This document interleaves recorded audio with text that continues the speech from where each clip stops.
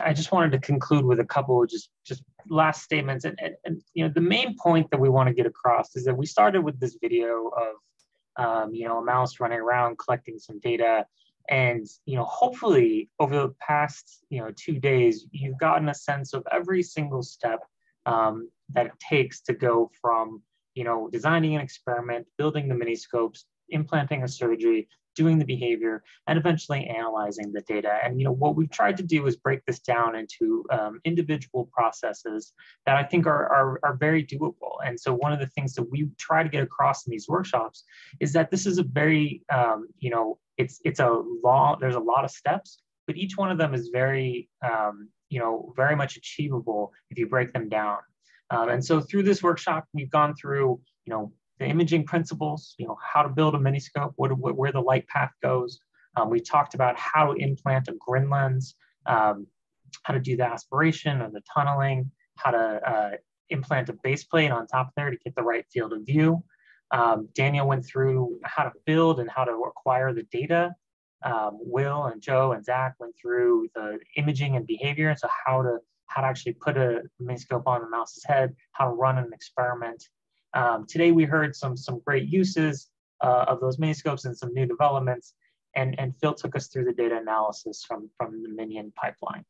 And finally, Daniel went through the future directions, which is just so many great. I was, Tico's slide that Daniel shared, I also I posted it in our lab Slack. I thought it was a really cool, demonstration of how far the Miniscope community has come from from the very first versions to now having more than a dozen different variations and groups working on this simultaneously and together, which I think is really amazing.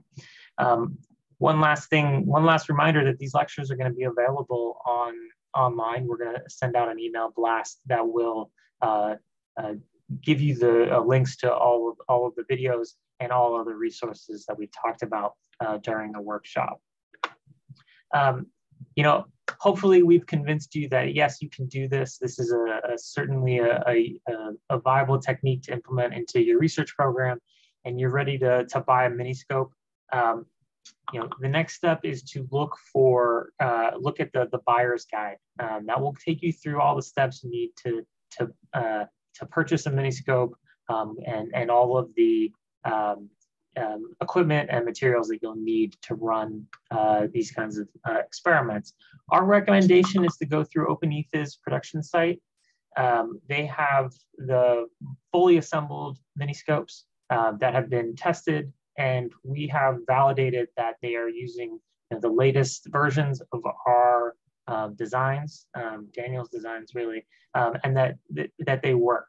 And so they really are our manufacturing partner here. There are other options available. LabMaker sells assembled versions of V3 and V4 Miniscopes. What they did was they took our designs from online. They then made their own, and without any input from us. And so they've replicated the designs and the boards, and they should work well. We haven't always tested everything that LabMaker puts out because we just haven't had that partner relationship with them like we do with OpenEFIS production site. But they should work, and you can certainly source parts from them. If you're interested in individualized machining parts, Shiloh is someone that we've worked with for a long time. He was our original machinist that helped design the parts.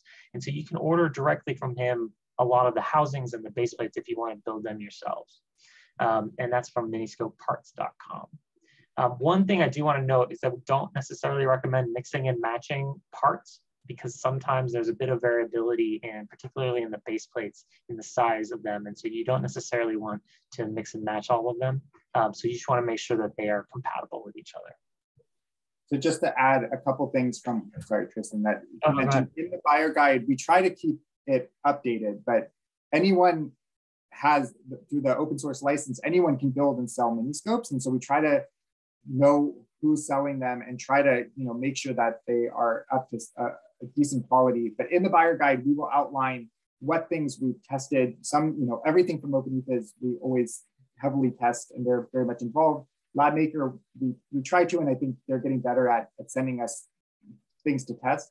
But really the biogas guide is where to go for looking at recommendations and see really what we've fully validated or not.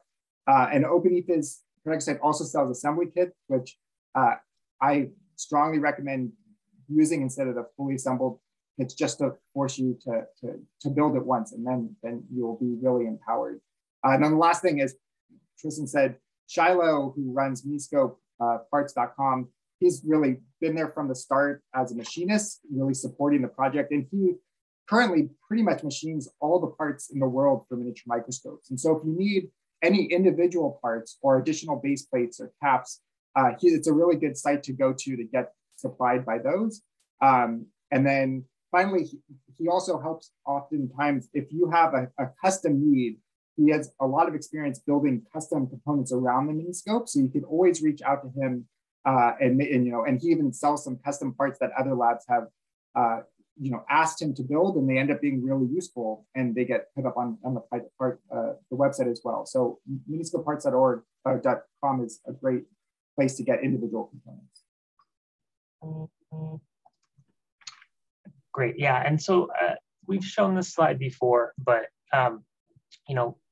we've thrown a ton of information at you. We've talked about, things that have taken us, 5 years to accumulate the knowledge to go through this.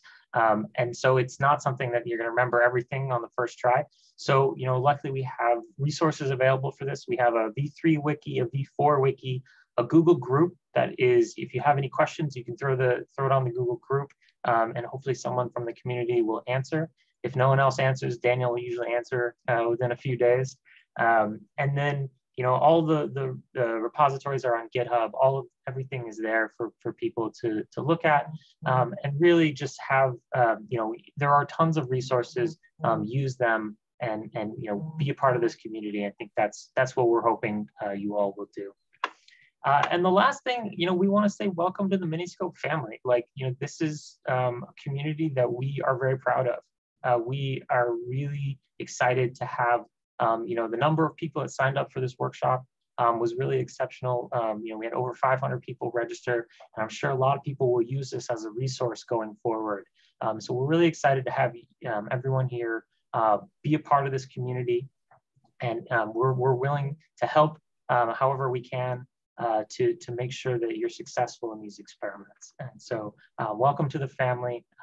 Reach out to us if you need help. Use the resources that we've made available, and hopefully you all will help each other solve some of these problems as well. With that, I'm going to turn it over to Stephen Larson again. Is he here? Yes, he is. Stephen, do you want to say some last words before we break?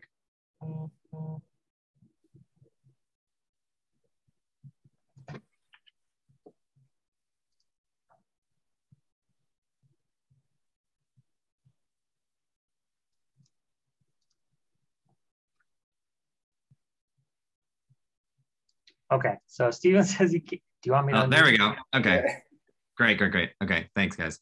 Yeah, I don't want to add a lot here, but I just wanted to say thank you from my perspective to Tristan and Tristan's lab, Denise and Denise's lab, Daniel and Daniel's lab, all the speakers today, my team, Alexandra, Paolo B, Paolo L, and Zoran for helping us put all this together.